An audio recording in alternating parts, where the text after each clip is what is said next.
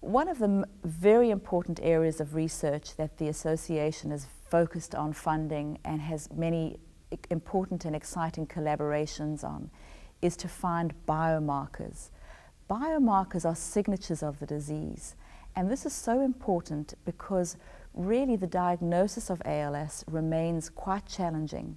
Unless a person with ALS goes to a specialized clinic and is seen by neurologists who are very familiar with the disease, it can take a very long time before they finally get the diagnosis of ALS. And this, when we think of therapies, is a critical issue. If we want to find therapies and hope that they are going to make an impact, we have to treat the disease earlier. At the time that most patients come to the clinic, they have lost a significant number of motor neurons, the key cells involved in this disease. And so if we can much earlier identify that a person will develop the disease, we have a likelier chance of being able to use a therapy and protect those dying motor neurons. So our efforts in biomarkers are both critical to finding better therapies, and also they are important for us because our challenge is to really perform clinical trials in which we can show a meaningful difference of a treatment. A biomarker, to remind you, is just a signature of the disease. It can be taking a blood sample, it can be taking a sample of the fluid that bathes the motor neurons in the brain, or it can even be a measure of muscle strength. So what is important about it is it can tell us that if we come in with a therapy, are we seeing a change in the disease? The search for biomarkers is one that is done in many fields, Alzheimer's, Parkinson's, and MS.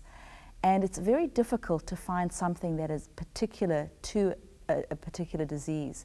So what you're trying to do is you're comparing with the normal population and those that have the disease.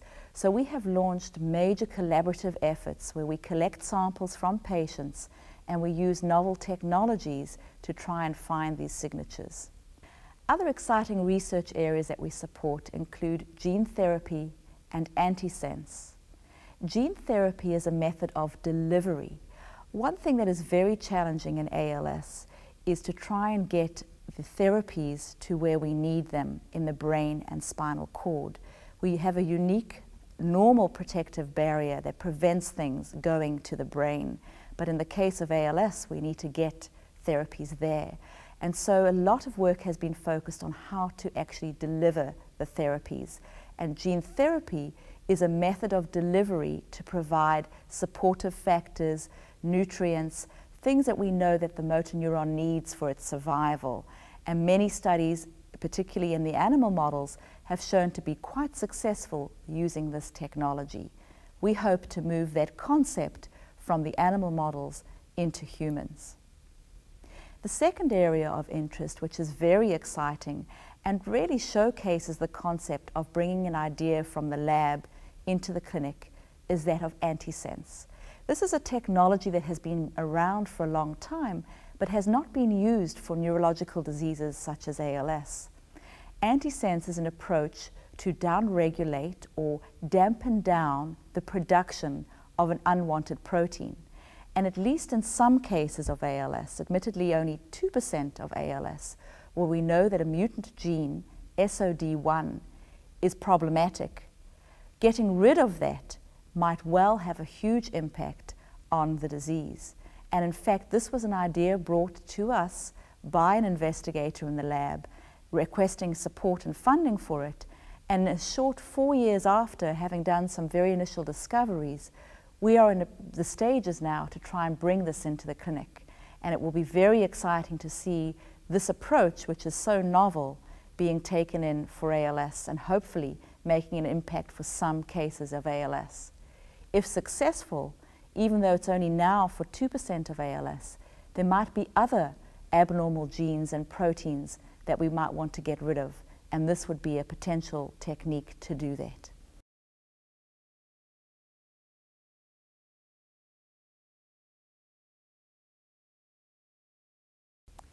We know that ALS is a complex disorder, so we also know that the research is a complex one. And I strongly believe that we cannot make an impact in the research area if we don't forge very strong collaborations.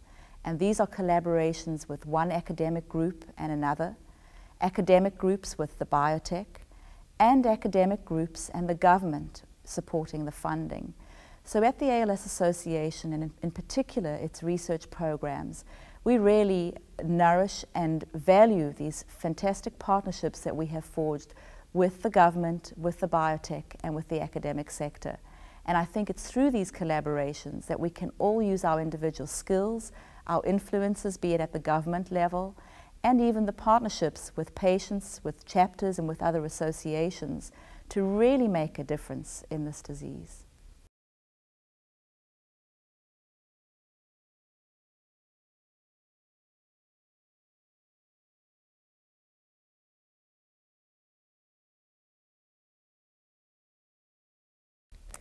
When I talk to patients and families and they might ask, well, what do our research programs do for ALS? I think I should emphasize there are several components to the programs. One is that we fund internationally, so we constantly bring new scientists to the field of ALS. The other is that not only do we fund the research, but we help direct the programs. In many cases, good ideas come from sitting together with colleagues and putting together projects. We might find other players who can fit that program. We bring different diverse expertise together and novel technologies. And an important way of doing this is by the workshops. We hold about 2 workshops a year, focusing on different areas of the disease. And in most cases, we bring experts outside the field. They are international scientists that come to the table, and we discuss different topics, in some cases stem cells. In other cases, we might look at the whole spectrum of studies that we are doing and see how our ideas and our understanding of the disease is moving us forward to developing new treatments. And this is one example of a workshop that we will be holding to really try and tackle drug discovery and drug development for ALS.